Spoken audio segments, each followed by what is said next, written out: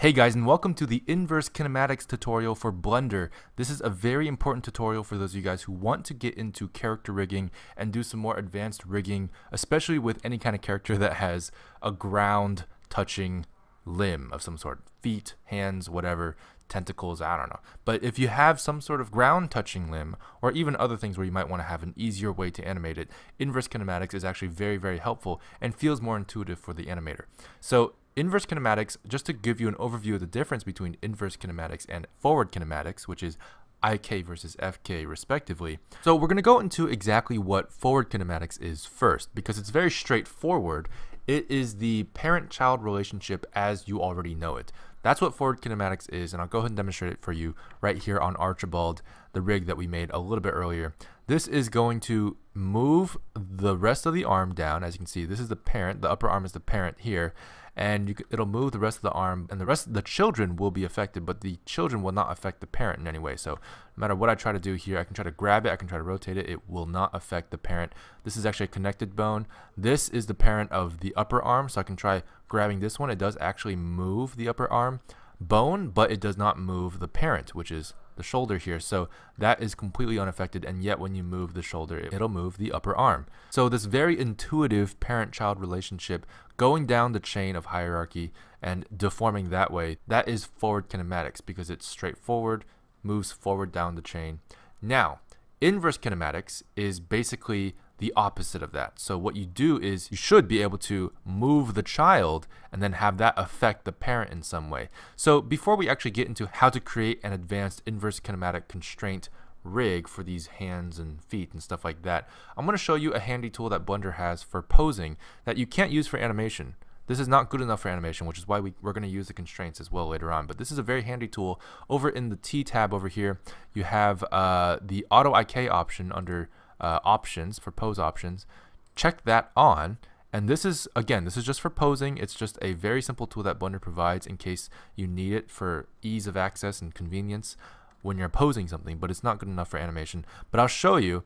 If you go ahead and select the hand of this now, again, we tried it earlier, using the hand should not affect its parents, right? It shouldn't affect its parent at all. But what we have here is, with turning on Auto IK, the hand now affects where the arm bends. So you can actually drag the hand out, and it feels very natural almost as well. We almost think with IK when we move our own hands. So if we're thinking like, oh, I want to move my hand to this water bottle, you know, when we don't think in our minds, I'm going to bend my upper arm forward and then bend my forearm the other way, extend each one of my fingers, you know, and then blah blah blah, and have the hand like hopefully reach the right spot. That's not how we think about things, right? We think about things in a more IK manner. We sort of want the hand to go somewhere, or we want the feet to go somewhere, and our knees and our elbows compensate for where they want to go. So that's a very intuitive way of bending it. But here we go. This is the IK example. Now, how do we actually achieve this with rigging? Because right now we haven't actually rigged anything. This is just the Auto IK. Again, this does not actually work for animation, but let's go ahead and go into the constraints tab, the bone constraints tab. We are in pose mode, by the way, and this is the bone constraints tab. And let's go ahead and add the inverse kinematics constraint that we have been looking at this whole time.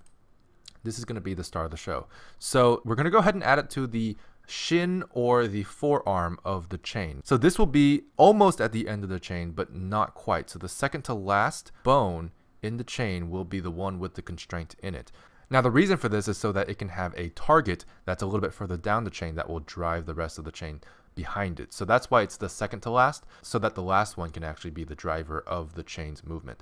So here we have the IK on the second to last bone in the chain, which in this case is the forearm. If it's the leg, it'll be the shin. So I'm going to go ahead and add a target here, and the target, of course, as you guys know, will be the hand. And so I'm going to go ahead and select the armature here, which is meta rig, and then add hand. I'll do .r for this one, and this .r will be this particular hand. Now let's go ahead and see if this works. Hypothetically, we got a few other parameters in here, but I'll talk about them later. So let's go ahead and try it now. But before we do, I'm going to go ahead and turn off Auto IK so that we don't get confused as to which system is actually working. So I'm going to go ahead and select this hand now, and I'm going to try to drag it. Let's see what happens. And nothing happens. So that's pretty anticlimactic. The reason for that is actually for a very good reason. It prevents a very specific problem which is called a loop in the parents. So if you guys just think about it for a second, right now what we have this bone, the forearm bone, being constrained to follow the hand bone, which is actually the child of that forearm. So what's going on is the forearm relies on the hand to know where to go, but the hand, being the child of that forearm, relies on the forearm to know where to go. So what ends up happening is they rely on each other to determine their location, and therefore when one moves, the other one moves, moving the other one, moving the other one, moving the other one, which creates a positive feedback loop, which would then explode everything and kind of be unpredictable and would just keep going, kind of like an infinite loop, right? So we don't want that. That's called short circuiting in my book. I call it short circuiting, kind of like how an electrical circuit short circuits that way as well. But what we're going to do, and what people usually do in this case, is they create a duplicate, because while as much as we want to disconnect the hand entirely, it's still going to be deforming this hand. So we don't want to stretch the hand off the body itself, because then it'll actually be visible. What we want is a duplicate invisible bone that sort of doesn't deform anything but acts as a controller. So what we're going to do is I'm just going to go ahead and duplicate this hand with Shift D and then right click, and that will give me a duplicate hand bone, as you can see here, hand.r.001, which means it's the second one, and that will be in the exact same spot with the right click. I'm going to go ahead and rename this into hand_ik.r, and that will be a little bit more descriptive for us. As you can see here, we still have a relationship line with that forearm, which we don't want. You can also go here and just see if in the bone settings, in the bone properties, there is a parent parameter, and we can just actually just X that out. And so now it's no longer parented to anything, no relationship lines, no dependencies. So just to double check, this guy is connected indeed, so that's great. And that's exactly what we want for now. So once we have that, I'm going to go ahead and select this constrained forearm again, go to the IK settings, and change this target to, instead of hand.r, to hand.ik.r, which is our new bone. So this new bone is not parented at all to the forearm, which means there's no more loop in the parents, which means it should allow us to actually deform the forearm based on the hand's movements. So let's go ahead and try it. I'm going to go ahead and drag this over, and it looks like, yes, something's happening. So this is not exploding. This is not loop in the parents at all, but there is something very weird going on here. A little fluid, a little funky. He's a very happy-go-lucky snowman, and it looks like he is being dragged by this hand. It's like almost like I'm dragging him up with my mouse or something like that. Now, of course, that's not what we want. What we want is just for the arm to be dragged, not the entire body. So the reason why this is happening is because of a setting in the inverse kinematics for the chain length. So this, when it's set at 0, automatically takes the entire chain, which, by the way, goes all the way down to the hip. And we don't want that. We want it to only last up until the beginning of the arm. That's where we want the IK to stop. So we're going to go ahead and change 0, which is infinity, to a finite number, which is going to be 1 or 2. And the reason why I say 1 or 2 is because 2 is going to be what we want to use. And you can actually count that just simply by counting the bone that is constrained and then all the bones that come after it. So 1, 2 is 2 bones in the chain that we want to actually bend based on the hand's movements. So the forearm and the upper arm. If you ever need more, you can simply up this number to however you need. As you can see, that yellow line goes to the base of the final bone in the chain that you want. So we're going to do 2, a chain length of 2 there. And as you can see here, when I move, go ahead and make sure you select the hand ik.r. It's a little bit hard to see because they're overlapped, but you can actually double check to see what you have selected. And if you can't select the right one, you can simply keep your mouse in the same position and keep right clicking until you get the right one. Now, once you have that selected, the IK one selected, make sure you have that one selected and try to move it. It looks like we have a pretty decent IK hand here. So I want to bring this into solid mode just to get a little bit more perspective. And as you can see here, we have a really nice bendable elbow. And once this controller goes past the point of full extension, it just goes off on its own, and that's fine. That's exactly what we want. And that's how most IK controllers work. So that works pretty good. And yeah, it's a very intuitive control. So that's a good start. But there's a couple problems with it. Luckily, there is a very distinct bend in the bones here to make that elbow very obvious as to where we want it to be. But that's not always the case. For example, if we ever wanted to bend it, say, upwards, right? And we wanted the elbow to be below the, basically be below the hand instead of behind the hand, right? Here we have, let me go ahead and turn off the x-ray since it's a little bit hard to see. So this elbow here is still pointing backwards. We could be trying to get Archibald to be reaching upwards, which means that the elbow usually for a reaching upwards motion is going to be below the hand, like right below it.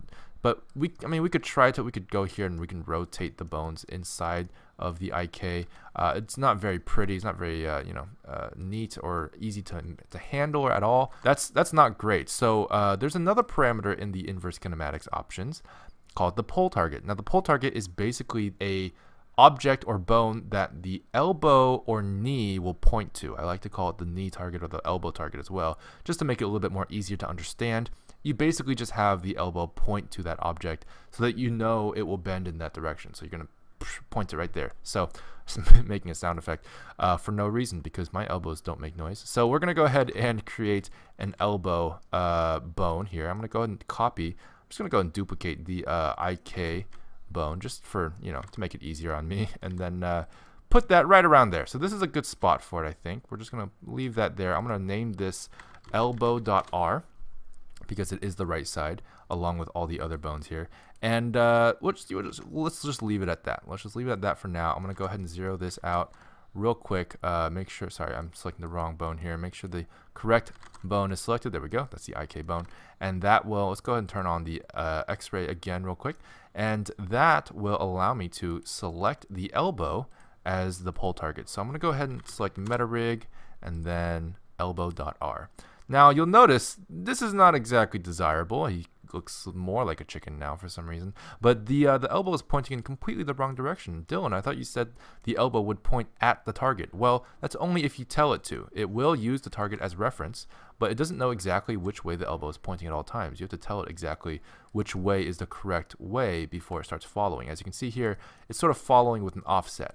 So what we're going to do is we're going to make sure that this pole angle here, which is used specifically for the purpose of adjusting this rotation, to make sure that the elbow actually does point exactly where we want it to. So let's move it back and forth a bit. It looks like we have to go negative, and that's fine. So just find a negative value that works. And it looks like a value of approximately -90. I'm just going to try to do a relatively round number, as I like to make round numbers so I can copy it over to the other side as well. But that is a pretty good number, and it looks like now with that, make sure you select the right bone, we actually have a pretty decent pole target. So we can actually get this thing over here moving above him, and then have this elbow sort of follow his there we go, his hand if we wanted to. So one other thing that people like to do, depending on your the rigger, you can also instead of having to move this manually each time, this could be more intuitive or less intuitive depending on what your personal preference is. But I like to personally parent the elbow to the IK. So I'm just going to go ahead and go in here instead because I can't really easily select it. I'm going to set the parent to the IK.R bone, and what that'll do is allow me to just select this IK bone, bring that here, and then if I want to rotate the elbow, just rotate the IK bone. So I don't even have to select a different bone to animate that elbow. You just simply drag and rotate, drag and rotate. So that will be very intuitive for some people as well. So that's the basics of inverse kinematics. There's a few other things. For example, if we go back into this constraints menu, like position is by default on because that's the most important. You can turn on rotation, but you don't really have to. I've never really seen a use for it, to be honest. There's also the influence, of course, which can be keyframed, or it can be driven by some sort of driver that will allow you to turn off and on the IK, which is actually very helpful for switching between IK and FK. Because once we turn this off, you can simply control it normally, and then you can turn this on, and then you won't be able to. It'll be an IK control. So you can switch between IK and FK, and you can keyframe this simply by right-clicking and hitting Insert Keyframe, and it should turn yellow, or you can just hover over it and hit the I key. Now there's one more thing we need to do for the IK, which is, if you notice, if we actually grab this hand here, the IK bone here, we have the elbow back in the back. It looks kind of strange with the X-ray turned on, but the actual hand bone itself is a separate bone entirely that you have to sort of manually rotate. This doesn't actually rotate the hand, it only rotates the elbow back there, but that's not ideal. In fact, normally, let me go ahead and undo this parenting by clearing it with Alt-P, just so we can get a good idea how this rotates here. This IK bone, its rotation is basically wasted, and this guy is going to rotate sort of in the most intuitive way, but that's not actually the way that we want it to, and will require us to have an extra click just to rotate the hand. So just a simple advice, I would just add a copy rotation, add it to the meta rig, and have it copy the rotation of the of the IK bone. So just turning that on will save you tons of time. So let's just go ahead and do that. And as you can see here, now you can just rotate this. I'm actually have the IK bone selected, as you can see. Now you can just rotate the IK bone and it'll rotate the actual hand. And it'll also maintain the rotation of the hand as you grab it and move it around, as opposed to pointing it in the same direction as the forearm. So that is a very handy tip that I would that I would recommend. So that's it for IKs in Blender. I hope you guys learned something.